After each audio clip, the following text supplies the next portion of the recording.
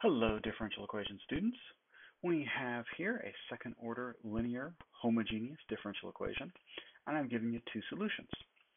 And we are asking, are they fundamental solutions? Does this set form a fundamental set? And as we'll talk about in class, this means any solution of this differential equation can be written as a linear combination of these two solutions. All right, well, how do we check that? Well, to check that, what we need is the Wronksian. So for the Wronskian, what we're trying to find in our notation is the following. We're trying to find W of y1 and y2 of t. So in particular, that's going to be a 2 by 2 determinant, where the first row of our matrix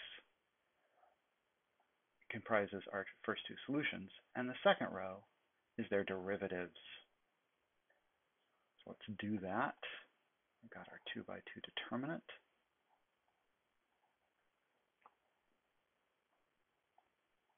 Both of these are power functions, so they are easy to differentiate.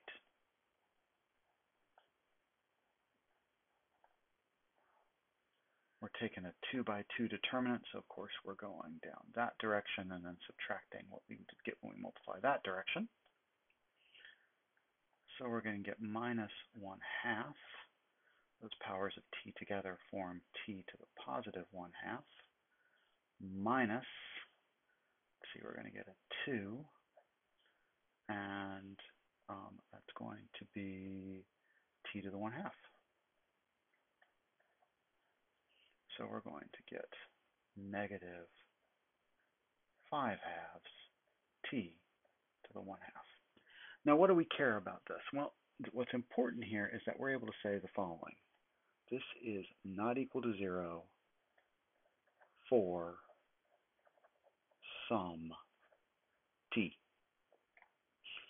In other words, there's some t value. In fact, every t value that's positive and non-zero will make this non-zero.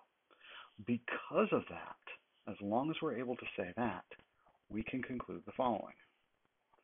So y1 and y2 are fundamental solutions.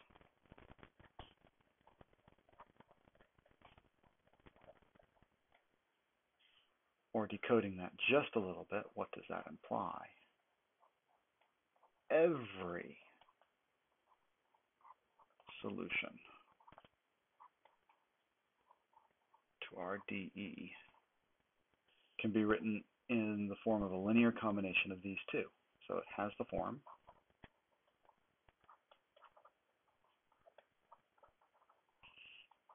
C1 Y1 plus C2 Y2. In other words, if you know you have solutions that happen to be fundamental solutions, you know that by taking linear combinations of these two functions, you capture every single solution to the differential equation. That's what it means to be fundamental.